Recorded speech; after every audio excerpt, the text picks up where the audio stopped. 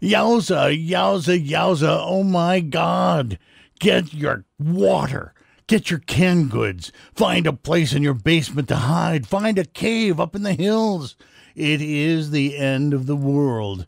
I guarantee you. I think it was written in the book of Revelation, or it came down from the ancient Phoenicians. When the Cubs meet the Indians in a World Series. Wow. Who would have ever thought that could happen? Another sign that we are in crazy times. Last debate this week took place. Now stuff's going to get mad dog mean. And one thing you know for sure, you can't call it. I don't care what the pollsters and everybody else says. Remember they said Donald Trump would only last about 6 months and then he'd get out? Well, see how that prediction turned out. Nobody can predict this one. It's going to come down to actual votes.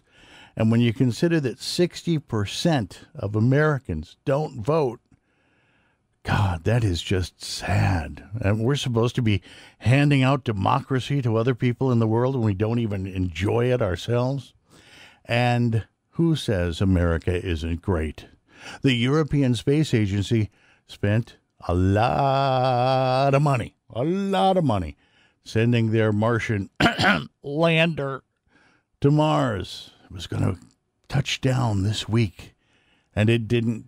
Well, it touched down at a very high rate of speed. It went kerplunk because they didn't do something right. Meanwhile, the two American rovers, that means moving around, are still rolling along on the surface of Mars. Both of the landers were only supposed to last for 6 months, and it's been 2 years. I think we got something right. You know what I'm saying? USA onto Mars. USA onto Mars. And let us try and psychically take a look at Mars ourselves on this, the almost last weekend of October. Oh, yeah. The leaves are changing. It's going to be raining on Saturday. It's going to be nice on Sunday. Whatever. It doesn't matter because you're not having to work, at least most of us. So pig out, pork out, freak out to the best of your God-given ability.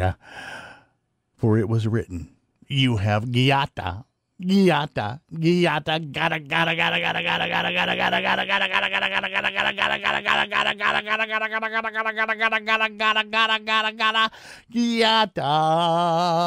boldly where no one has gone before. Wigout.